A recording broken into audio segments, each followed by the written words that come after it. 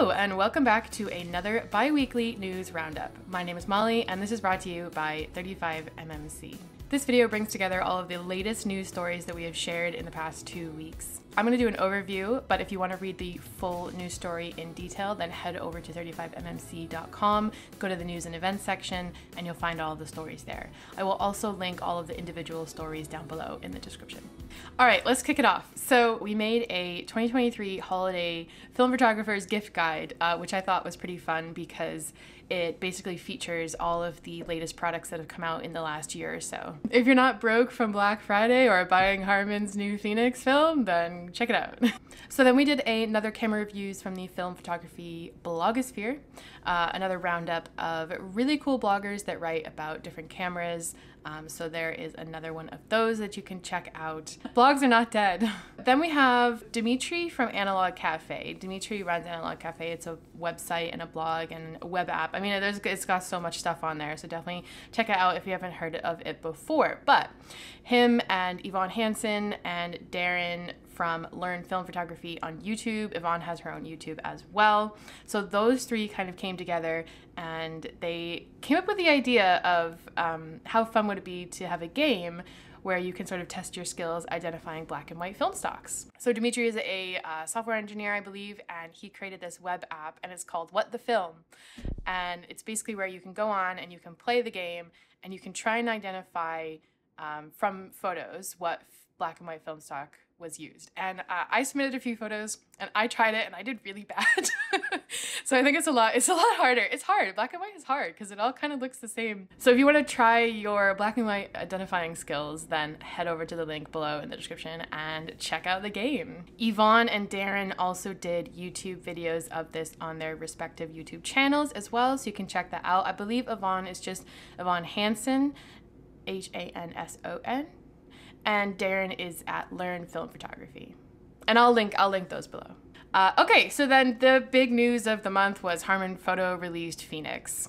And this is a ISO 200 color film. I'm sure you've seen this if you watch YouTube at all because loads of YouTubers released videos about it, including me. So if you want to check out that video below, I'll leave that linked below.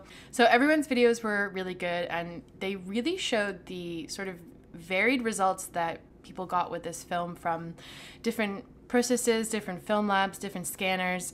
So my results were scanned on a Fuji SP3000 at Analog Wonderland. If you look at on 35mmc, my review's up there, but if you look at Hamish's review, so Hamish also wrote a review, and his were scanned on a Noritsu. So you can kind of see the differences. I think the Noritsu is definitely warmer, and the Fuji is definitely cooler overall. So just bear that in mind that the scanning will impact the results a lot. It's a film made from scratch, totally from scratch, made in the UK. It's a brand new color film. It's very experimental. This was the first batch and it's going to be a limited edition because it is the first batch. And then I think they're going to keep making batches. But they are accepting feedback from the community. So if you want to tell Harman what you want in a color film, you can go to the Harman Photo website. I will leave that linked below. And they have a feedback form where you can say what you like because they really want to know what people want. I think this first batch was like an experiment to see if it would actually work, and it did. And then they want to keep refining that and investing in that and making films that people want to buy. So definitely support them because there are limited film manufacturers. I'm waiting on Adox's new color film that they're working on. I mean, they have Color Mission that they made years ago, and they made it with a manufacturer as a batch, but now they're making it in-house. So they're working on that color film in-house. I don't know what the status of that is. We haven't heard from them in a while. Orwo, of course, Invisicoat, I think, manufactured some color film, which was pretty interesting. That was a little bit of a semi-disaster though, the way that they sort of communicated and distributed it. If you want to check out my video on that, I'll leave that linked below. But yeah, so we've got Kodak, Orwo, Adox, and I'm not sure if I'm forgetting anyone else manufacturing color film. Please don't say Fujifilm. But yeah, let me know if I'm forgetting anyone. So it's really cool to see Harman Photo manufacturing color film from scratch. I think that is a huge positive step for the film industry. So they're also going to have some photo walks, so just double check their Instagram. I didn't see the events listed on their website, but I'm not sure if they're coming soon to that. But check Instagram if you have Instagram, because they're doing a few photo walks in different areas across the world. Some of them have already happened, if not all of them, but just double check. Okay, so we did a news article on Mint's latest update on their 35mm I almost said 35mm on their 35mm film camera. Okay, so there is a Spanish-speaking blog called Disparafilm blog, and they interviewed the founder of Mint, Gary, and they talked to him about his latest project, the 35mm film camera. This blog reached out to us and they said, hey, you want to share our interview with him? So we took some pieces of that along with some pieces of the latest updates. So you can read the whole details below, but basically getting to the meat of the matter is that they're estimating the film camera will cost around $650 to $800 US. We already know it's got LiDAR, autofocus.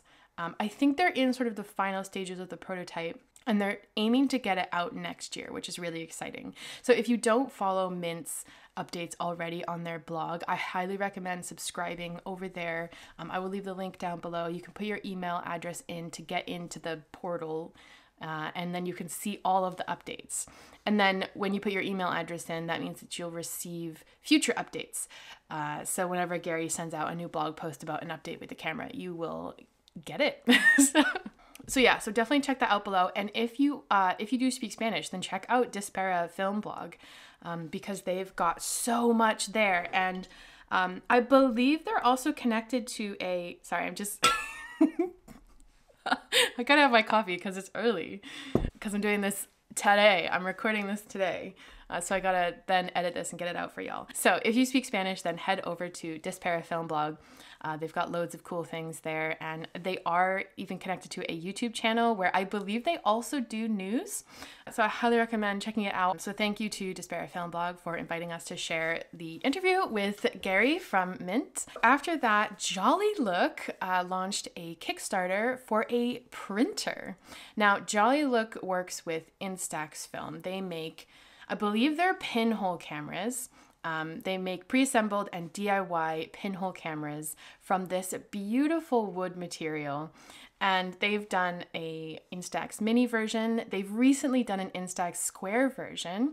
And now they've done a smartphone printer. So basically it's sort of like a boxy thing where you just put your phone flat on like a flat surface, and then you put the box thing over it. And it basically takes a photo of the photo that's on your phone, and it prints that on Instax film, which is super cool. It's a mechanical printer. It doesn't need any batteries or anything. So check out the Jollylook Kickstarter below. It was only a 7-day Kickstarter, so it's already over. But what they'll do is after they finish the Kickstarter, they'll make that printer available for regular sale.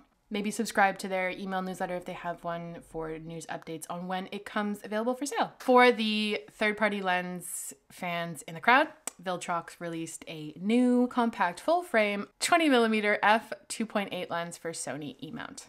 That's it. That's a short piece of news. Check it out in the link below. Other news that is not covered on 35mm.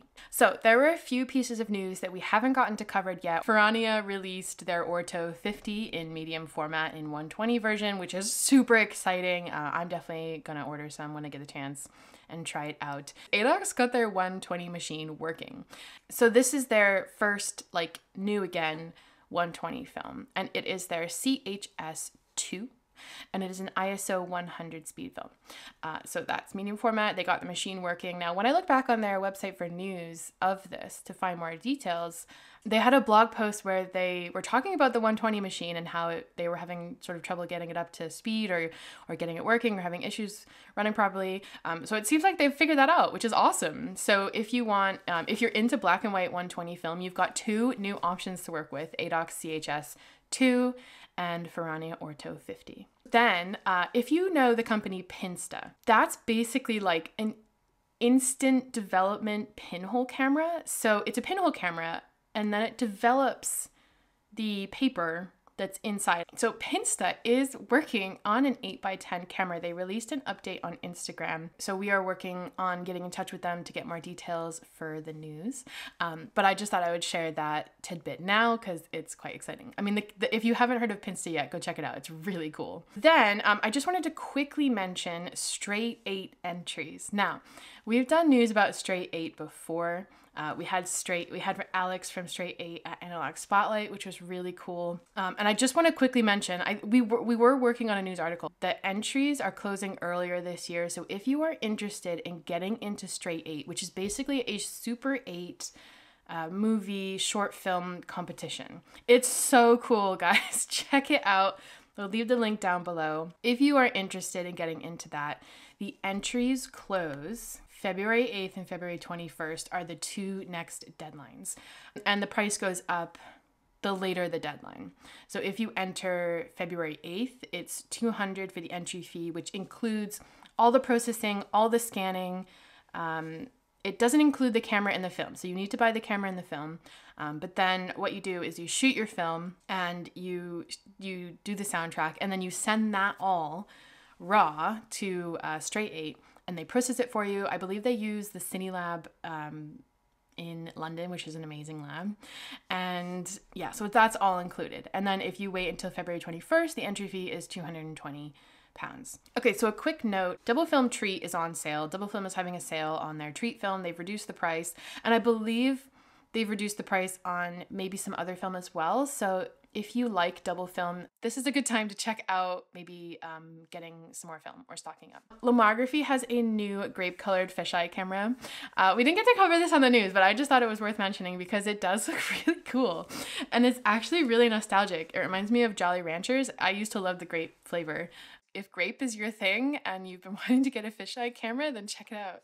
I'll leave the link down below. Oh yeah, so something we did cover on the news recently is the same Dimitri from Analogue Cafe made a gingerbread instant pinhole camera. This is so cool, guys. Now, he did one last year that resembled a Polaroid SX70 camera. It looks just like an SX70. So this year he did a little bit of a different design, and he made a sugar lens. And you can read all about it on the news, and then you can also read about it on Analogue Cafe. I think he's going to break it down soon and eat it with friends, maybe. So I thought that was a super fun idea. If you are interested in a gingerbread project, if you like gingerbread around this time of year, because this is the time for it, then you can check out his blog post on Analogue Cafe. And I believe he put the whole recipe in last year's blog post, which I've linked in the 35mmc.com news post. So if that interests you, check it out. It's really cool. It makes these really soft, dreamy images that you can kind of see what it is, especially if it's up close. But yeah, it's definitely, it's a different look, and it's a really cool project. So it's amazing how you can make cameras from things like that, like sugar and gingerbread. So that's it for this week's news video. If you have any other news or tips, then leave them in the comments below or send an email to info@35mmc.com. Thank you for watching, and I will see you next time. Bye!